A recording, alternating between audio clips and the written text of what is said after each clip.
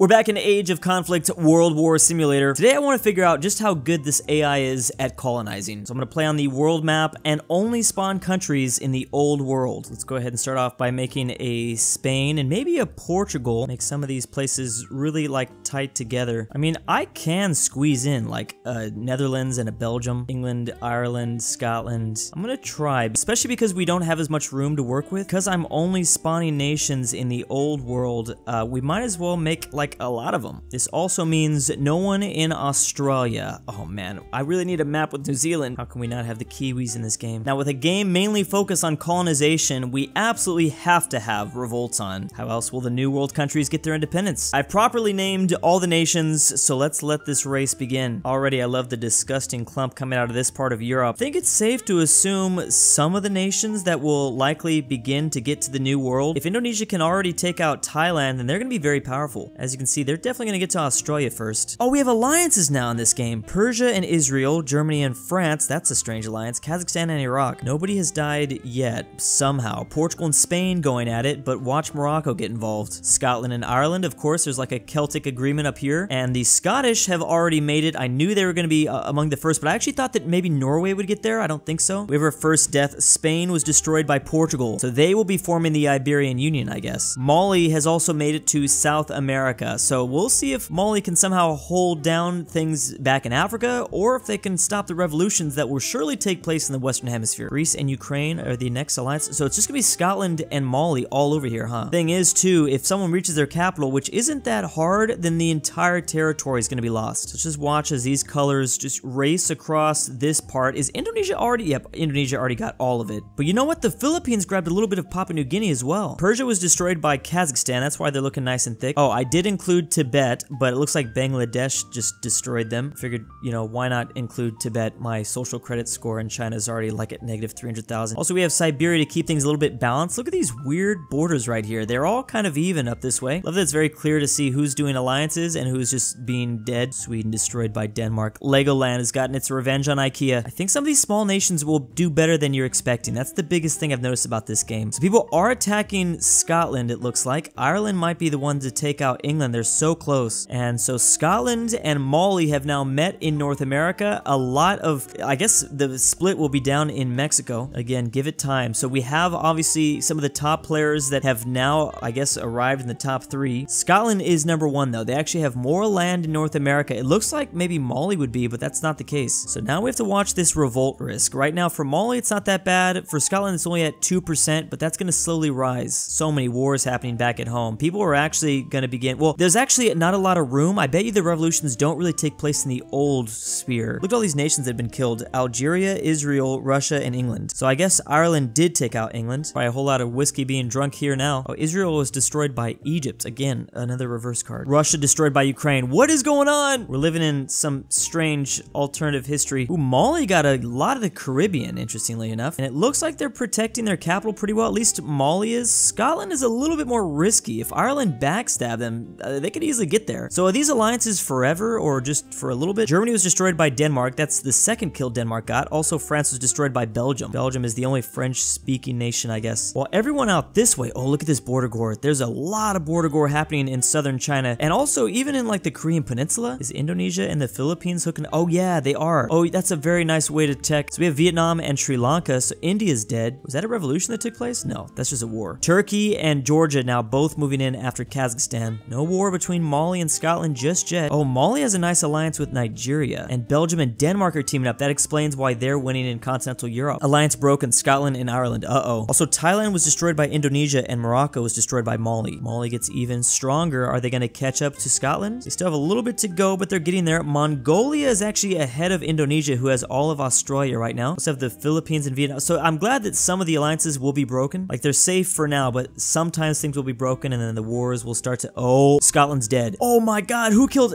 Belgium killed Scotland. Let's see if Belgium now gets... They're racing after Iceland. The problem is Mali's gonna get all of this. China and Mongolia had a little bit of alliance. Let's see what war happens here. You might want to build a wall, China. We also have the Congo destroyed by Ethiopia, Scotland destroyed by Belgium. We saw that, and Myanmar destroyed by China. Ukraine going after a large part of Denmark, who has like control over Central Europe. I'm starting to notice there might be less revolutions, huh? I think that's the case, which I like. There was way too many before. Mali's at a 15% revolt risk. It's really just Nigeria that needs to backstab Mali and try to go after them. Portugal, I think, is too small. Also, their hands are full with Belgium. So right now, Mali is far and ahead the largest empire on the map. And also, of all time, too, they were double the size of Scotland, who was #1 before. Mali is insanely powerful. Indonesia is beginning to kind of move their way through Vietnam, I think with the help of the Philippines a little bit. Yeah, the Philippines have a lot of southern China. They're going after China here. Boom, there it goes, Vietnam. So Indonesia getting more stuff. Now let's see if they go after Bangladesh. So can the AI only form one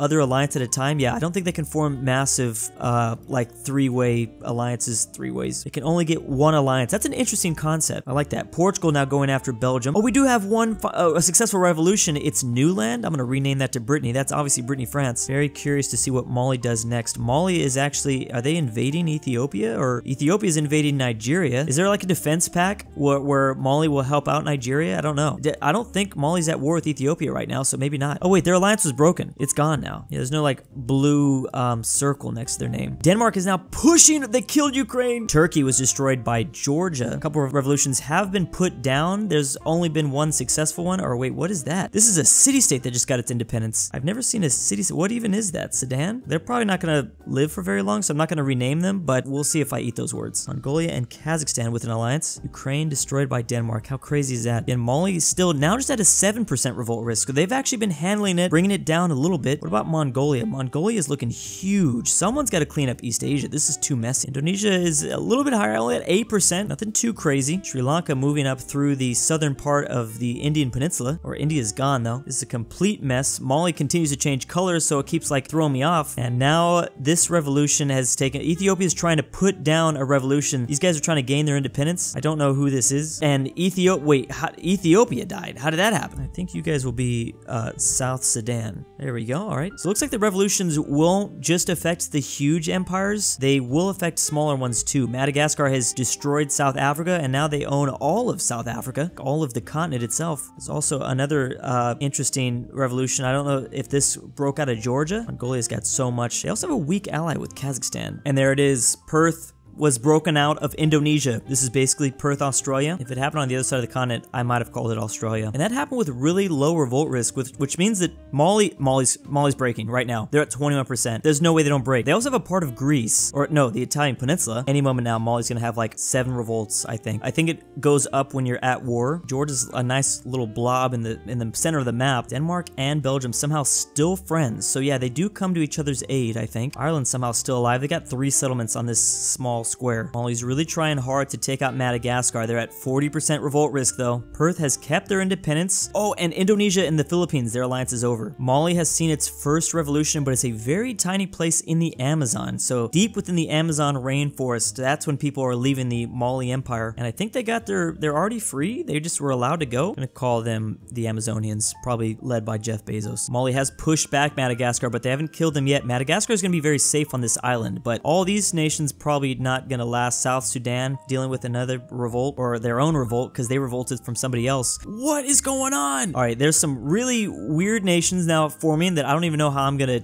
name them. Is this, I don't know where that even is. Northern Sweden, Northern Norway. Belgium now actually has, wait, did Belgium have that before? I thought it was, yeah, I'm sorry, they always had that. Look at these very small revolts that are happening. So it's not like the worst thing in the world, but Portugal did not need this right now. It's not gonna make their life any easier. And the Amazonians beginning to spread in the Amazon, using that cover, I'm assuming, hiding in the trees. Here goes Mali again after Madagascar. They're slowly going to get closer and closer. Perth is again moving in after Indonesia. I think they're trying to unify Australia, but this actually might backfire. Very small revolt that Sri Lanka is dealing with. They've united all of South Asia though. And of course, of all places to have multiple revolts, it's China, because that's just what they're known for. I think you type in China on any nation and this game probably just is like, yeah, you got okay, there goes Mali. Mali's lost everything. I knew it was only a matter of time. That was a little bit longer than I expected though. Is that like Tennessee or something? And then we have Canada up here.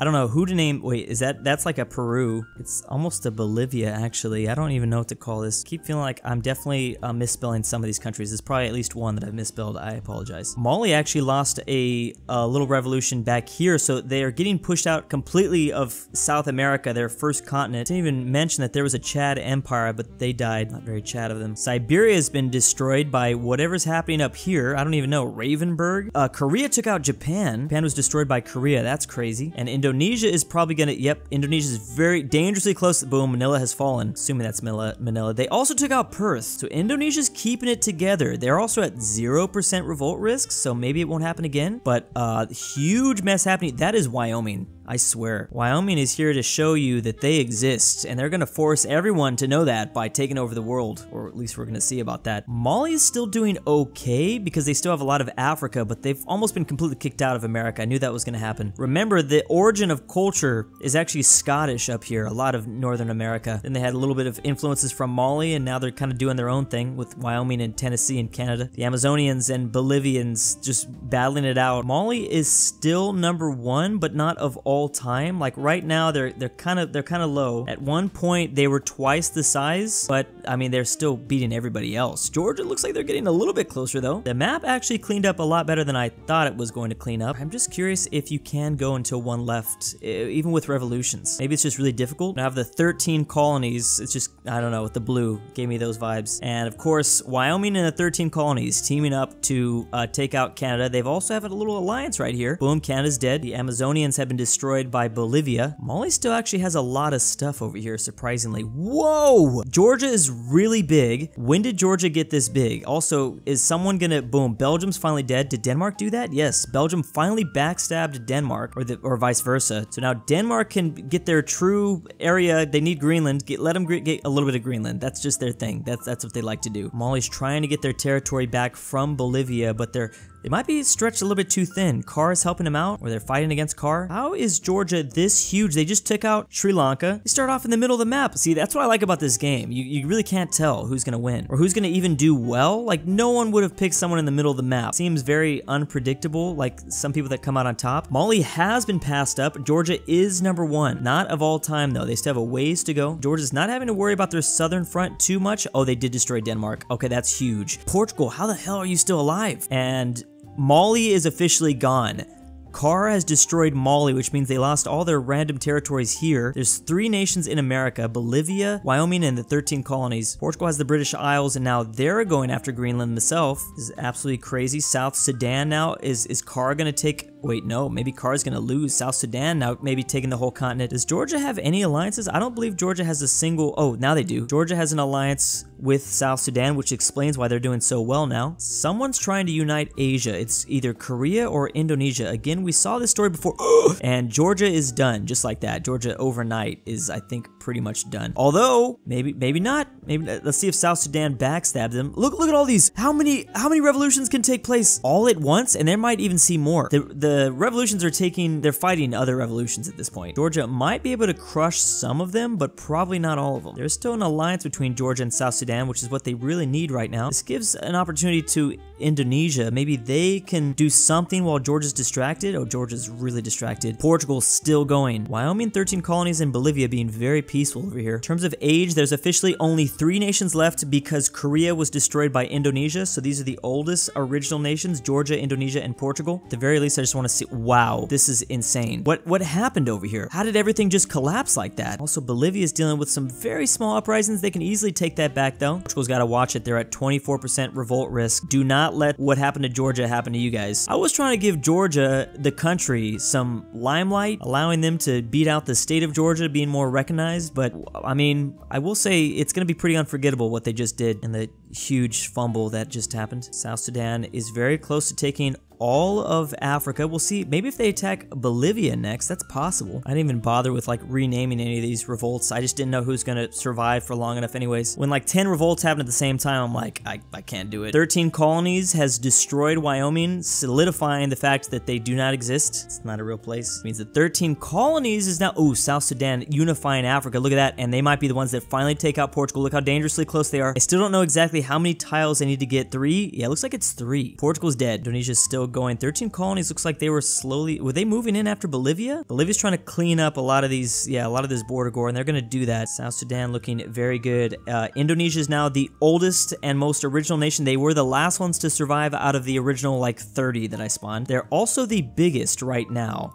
They're the biggest, again, not of all time. Mali was really high, and Georgia actually was second place for a second there until they died. This is a crazy war. Now, the 13 colonies, they were moving in through Europe, but now they're getting pushed back out Revolution is taking place. This looks like a Venezuela. Also, the 13 colonies are seeing Alaska rise up and some sort of other revolt inside of Alaska. These are just polar bears, I think, at this point, and they're dead. No more coke in this world. South Sudan, of course, collapsing too. I actually didn't know if they were gonna survive long enough or what. Indonesia's keeping it together though. Look at, oh, maybe not, 38%. Every time I say something like that, there's always a massive collapse. All of these revolutions taking place at the same time, all around the world too. And I think Alaska might be, I need to rename them now. Yes, Alaska's gonna take out the 13 colonies, and Bolivia's gonna get a lot out of that too though. Bolivia's, their #1 problem is themselves though. They cannot stop revolting, and then that distracts them for a little bit. There's whole new players inside of the old world now. I don't know who any of these people are. Who are you people? I think that Patrick seems like when it comes to this game, slow and steady wins the race. Don't expand too fast. Sometimes you just gotta like sit there for long enough until you can slowly gain more land. You also probably don't want to expand too fast because, yeah, revolt risk, which Indonesia's keeping it together. Bolivia also doing pretty well themselves. I just have to see what happens with Indonesia. Oh, okay, literally right when I said that. They were getting so close to the Black Sea, they got to the Black Sea, and then they had to take care of all this. Yeah, they got too big too fast. 67%. Okay, they're losing everything.